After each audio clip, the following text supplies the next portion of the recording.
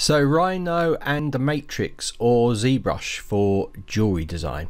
Okay, so this is quite a big topic. There's lots of professional jewelers coming across to ZBrush that have been using existing programs.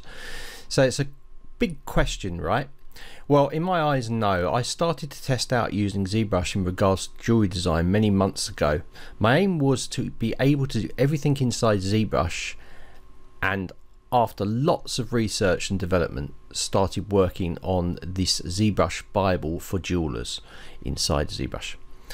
I can now confidently say that I've achieved this, and don't take my word for it, professional jewelers are already on the course and confirm it.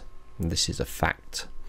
This jewelry design course in ZBrush has over 250 video lectures and is the most comprehensive online jewelry course on the internet today.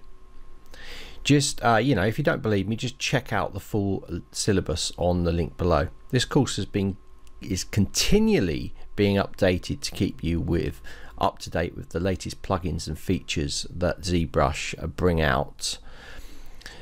Working with industry professionals, I've tailored this course to meet and exceed all their requirements. If you're a beginner to ZBrush, I also offer a pure basics course, and this is free of charge. And again, if you follow the link below, you can find that and take that course if you're not interested in jewelry design.